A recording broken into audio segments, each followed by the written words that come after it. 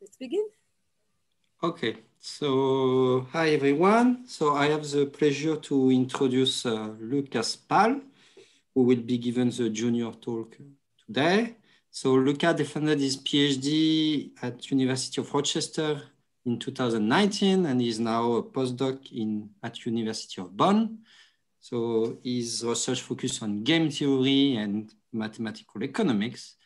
And today we'll speak about the finite characterization of perfect equilibrium. The floor is yours. Thank you, everyone, for coming, and thank you again, the organizers, for inviting me for the talk. This is joint work with Ivonne, who I think is online actually, and Hari Govindan. All right, so so let me start with some basic facts that I hope everyone knows in game theory. So the set of Nash equilibria of a finite game is given by finitely many polynomial equalities and inequalities.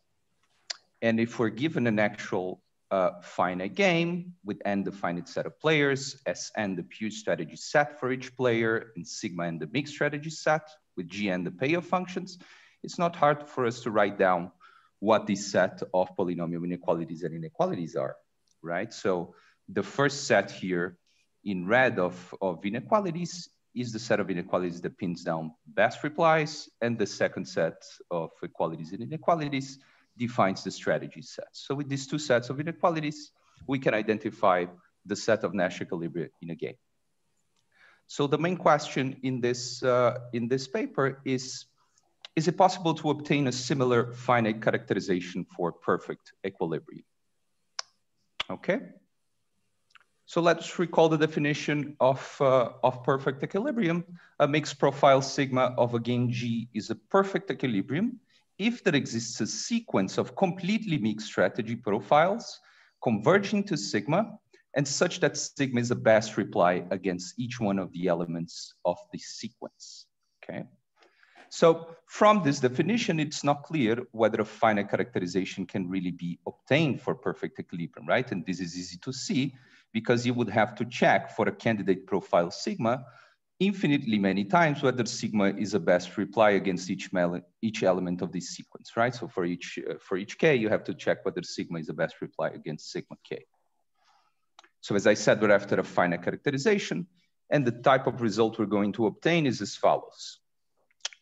Sigma is a perfect equilibrium of the game if and only if a polynomial system P sigma has a solution. And we're going to provide this system explicitly. So in principle, you'll be able to pick the system. It's given explicitly. You'll be able to, let's say, program the system and check whether the system has a solution. And if it has a solution, sigma is guaranteed to be perfect, all right? And the methods we're going to use to obtain this result, they come from two rather recent results in real algebraic geometry. One is the curve selection lemma, proved by Bazou and Hua in 2018. The curve selection lemma is a classical result, but what Bazou and Hua did was to provide a quantitative version of this curve selection lemma, so actually giving estimates for certain constants that are just known to exist. And the same thing with the Loyasevic inequality of Kurdzika and Spotiedza. So in this paper also, they show that certain estimates for certain quantities on the Loyasevic inequality that are known to exist only, and we're going to use these estimates to prove our theorem, right? I'll be a bit more specific with respect to this later. All right, so let me talk about the main tool that we're going to use to construct this polynomial system, and this tool is lexicographic probability systems. So what is a lexicographic probability system? A lexicographic probability system of order k of player n over the pure strategy set of player n is a tuple of probability distributions over the pure strategy set of player n. Okay, so it's just a vector of probability distributions over the pure strategy set of this player. It is said to have full support if this condition here holds. What this condition means is that just each strategy of player n appears with positive probability in at least one of the elements of these LPS. Okay. Oh, sorry. Yeah. So an LPS profile is an assignment of an LPS for each player. Okay, so nothing new there. And that is the nice thing is that there is a natural interpretation for what an LPS is. And an LPS ho n of the player n can be interpreted as the collection of theories that the opponents of n hold about what n is going to play, right? So ho 0 n is can be seen as the primary theory or the primary conjecture about what n is going to play, ho n a secondary conjecture about what n is going to play, and so on and so forth. And it's also considered that ho 0 n is infinitely more likely to be played by player n than ho 1 n, which is infinitely more likely to be played than ho 2 n, and so on and so forth. So there is a certain hierarchy in this interpretation. I have a question. Yeah. So do you then assume that the different levels of the lexicographic probability system have disjoint supports? No, no assumption of this kind. No. Okay. Because then perhaps this interpretation is not so compelling what you say, right? In terms of primary theory, secondary theory, and so on. Because if the supports may overlap, then it's not that these theories are perfectly complementary. Yeah, yeah. So in this sense, that's fine. Yeah, I'm still introducing the classical definition of it. So, but you're right. There's not going to be this assumption of disjoint supports between them. All right. So let me introduce one more notion. With this definition of lexicographic probability systems, we can generalize the common notion of best reply for finite games and to a notion of lexicographic best reply. So a strategy sigma n is a lexicographic best reply of a certain order to the LPS profile ho if this lexicographic ordering of these vectors here hold. So what are these vectors? You just compute the induced payoffs by the lexicographic profile with respect to sigma n and compare them lexicographically against any other strategy, against the vectors induced by any other strategy.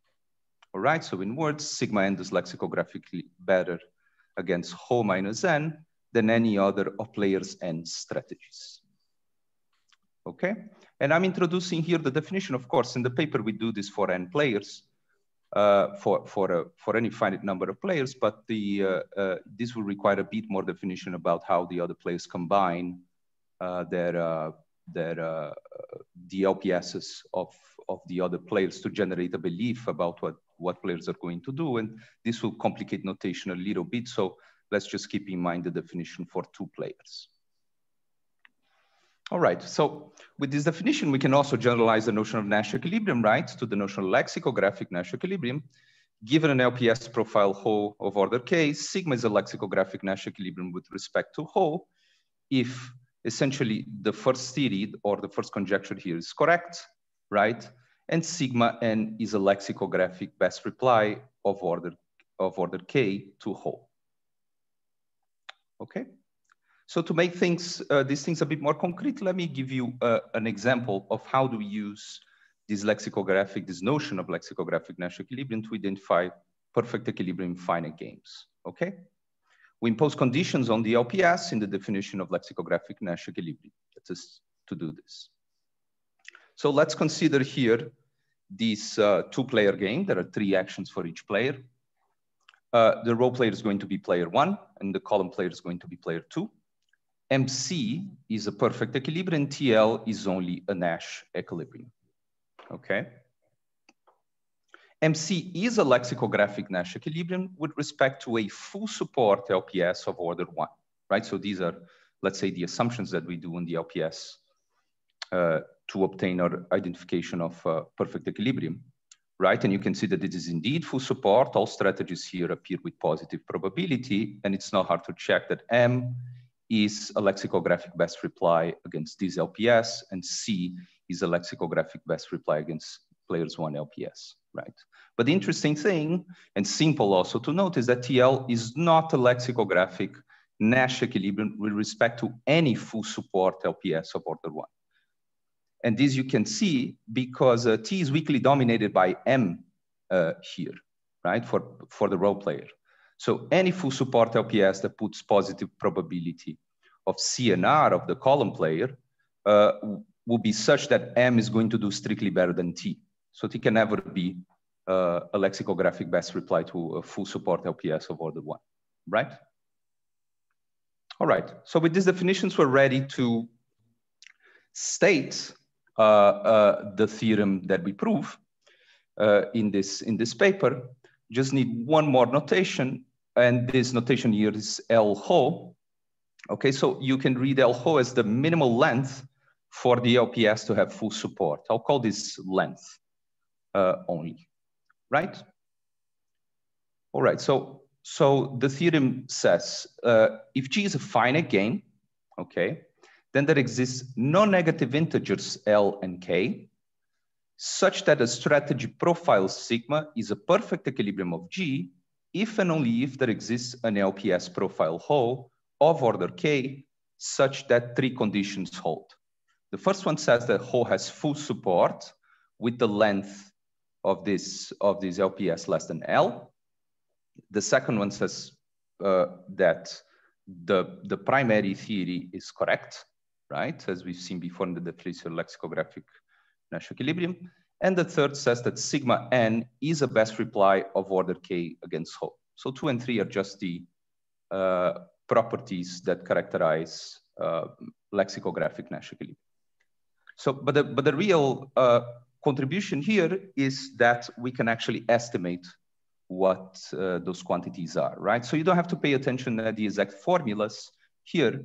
This is just for you to see that it's possible to estimate them, but they depend L and K only on the cardinalities of the strategy set of the players and the number of players in this game. Okay. Lucas, can I ask a question? Sure. What does those probability system give you on top of just restricting the players to play actions with some given exponent of epsilon? So each action you play with a given exponent of epsilon, epsilon squared, epsilon to the power 3. You take an equilibrium in this restricted subset of strategies. You take the limit as epsilon goes to 0, and this epsilon and this limit gives you a probability system as you define. So what is the difference among the two approaches? So it's slightly different. So in the construction that I think you're, let's say, using Mertens' suggestion for constructing proper equilibrium, right? So you restrict the strategy sets in this specific way, and then take limits on the Nash equilibria that you compute in this restricted mixed strategy set. So the intuition here is similar, right? To that. The intuition is similar, but still in this construction, you take limits, right? You're taking a limit, let's say, to compute equilibrium. So this is, I'm not sure if I understood exactly your question, but this type of construction won't give you a finite characterization, won't give you a finite system, right? Why would it be a finite system? Because you fix epsilon and compute a Nash equilibrium for the restricted strategy set. Yeah. Then you take epsilon smaller, compute another one. Epsilon smaller, compute another one. Epsilon and then you have a limit, right? The limit gives you a Nash equilibrium of the original game with added restrictions. Yes, but if you look at the strategies with smaller exponents, then they actually give you a probability system as you define. All right, I'm not sure if I'm following them, but perhaps we can talk at the end about this. Okay, sure. All right, thanks. Yeah. I also have a question. Mm-hmm. So about two-player games, because for two-player games, it is known that a perfect equilibrium is exactly a Nash equilibrium where both strategies are not weakly dominated. Exactly. And the strategy is not weakly dominated precisely when it is optimal against a full support strategy of the other player.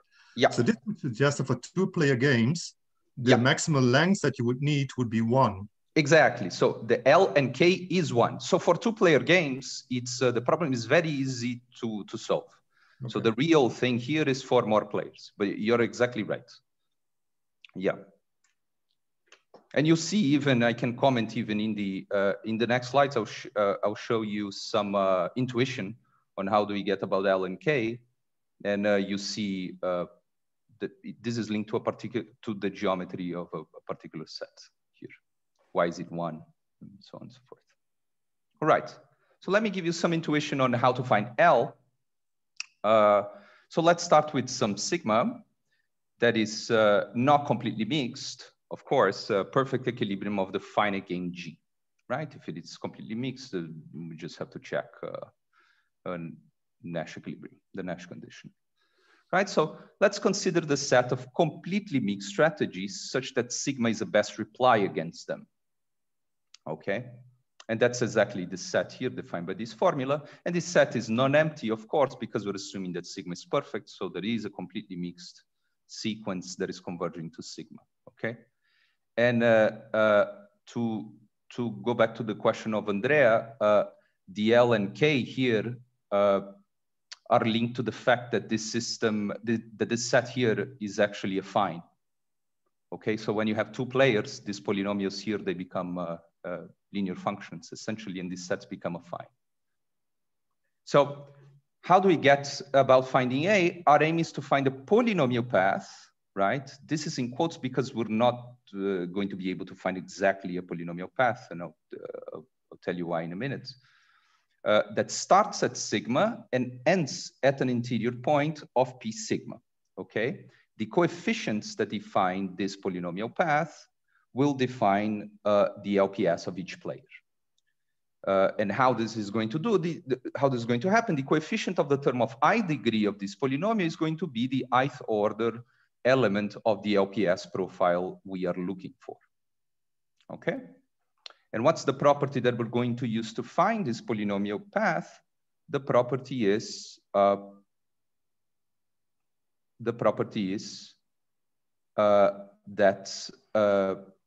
the set is semi-algebraic, okay? So defined by a finite union of a finite system of polynomial equations and inequalities, okay? So we're going to prove a quantitative version of a known theorem called the Nash curve selection lemma in order to obtain these kinds of paths. So the lemma we're going to prove says that if P is a semi-algebraic subset of an Euclidean space defined by polynomials with degrees bounded by D, and if we pick a point in the closure of this semi-algebraic set, then there exists an epsilon and a power series such that the image of from 0 to epsilon is inside P. The path starts at the fixed point X that we start at the beginning, and the order of this power series is less than a certain quantity that depends on kappa and D, okay, only. So how we're going to use this lemma? We apply this lemma to the point sigma, or perfect equilibrium that we fix at the beginning, and the closure of P sigma, and we take a power series selection phi. And we obtain a characterization for perfect equilibrium in terms of these selections. Sigma is a perfect equilibrium if and only if there exists a power series path with these properties. And our candidate for L is going to be then the order of the power series, okay? All right, so how do we go about finding K? So we recall we want to find K weakly larger than L such that if sigma is the best reply against phi of order K, then sigma is perfect. Okay, so we're going to take that selection phi that we obtained from our lemma, and we're going to plug it into the pay of these different polynomials here, right? These are polynomials, we plug a power series in them, so this is a power series. In the two-player case, it's very easy to see, to compute what this power series actually looks like. In the n-player case, it's also simple, but we need a bit more notation. And these are the coefficients of the power series, right? So the pay of differences evaluated exactly at the coefficients of the selection, which are our candidate for the LPS. So we obtain a certain characterization for the condition of lexicographic best reply in terms of the polynomials that are obtained from truncating this power series, right? So this characterization reads, sigma is a lexicographic best reply of order k against whole minus n, if and only if the truncated power series at the order k has a positive sign, essentially, okay? And it's not hard to see why this would be true, because if the polynomial has positive sign, right, then this can only happen if, that this happens if and only if the first coefficient of this polynomial is positive, or the first coefficient of this polynomial is 0 and the second coefficient is positive, and so on and so forth. So you can see from that how the lexicographic ordering operates, right? So you can translate a statement about lexicographic best replies in terms of a statement of the sign of certain polynomials around 0, okay? And so and so the question becomes essentially on whether it's possible to know the sign of this power series around 0 for large enough k. If there exists a k such that we can only see finitely many terms, finitely many coefficients of this power series to determine the sign. And that's where the result of Kurczyk and Spočiesa enters in this. There are a few more details, of course, to prove this, but we use the Lojasevic inequality to obtain this, this k, essentially. And that's it.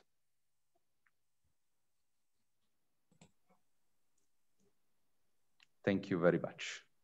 Thanks for the presentation. So, are there more questions? Elon, do you want to ask your question again? Yeah. I have a question still. Yep. So you are using this power series. Mm-hmm. I'm wondering, is there a formal relationship between the power series that you're using and non-standard probabilities? So the non-standard analysis of Robinson, where you're assuming an infinitesimal.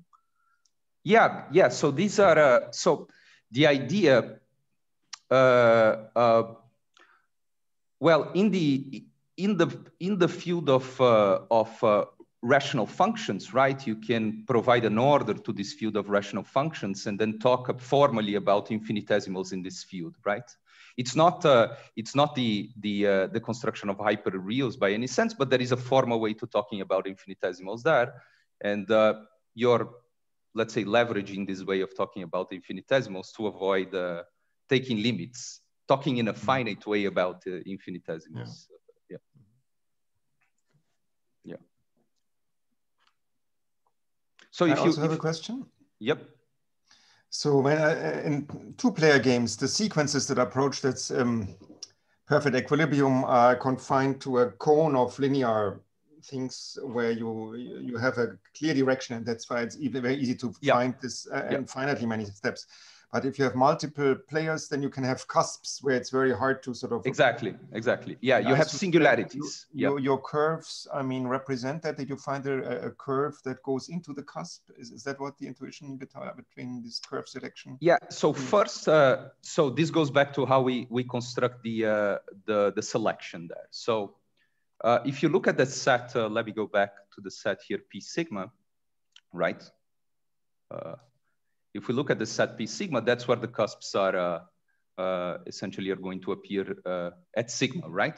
That's what so what you do is to use some tools of resolution of singularities, right? These cusps are essentially singularities, and you can find the Puiseux series, right?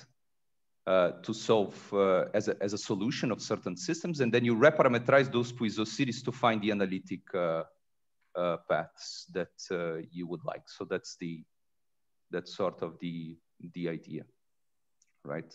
If you have, as you said, if this is a cone, these polynomials are affine functions, right? They are very well defined. You can take these selections as affine functions, but when they are not, it's a bit more complicated, and you have to use these tools from resolution of singularities. Also, in the example that you gave, I mean, if you eliminate the first, you had this perfect equilibrium in the middle, Mm-hmm. But if you eliminated the top and the left column, it's no longer perfect because it's dominated by right and bottom as far as I can tell. And so you need this top left pair to actually Mm-hmm. help the perfectness. So it's probably not a proper equilibrium, this would be my guess. But I mean, anyhow. Yeah. Oh, the MC, exactly, yeah. So the proper is the BR. Yeah. Right? Yeah, exactly. Yeah.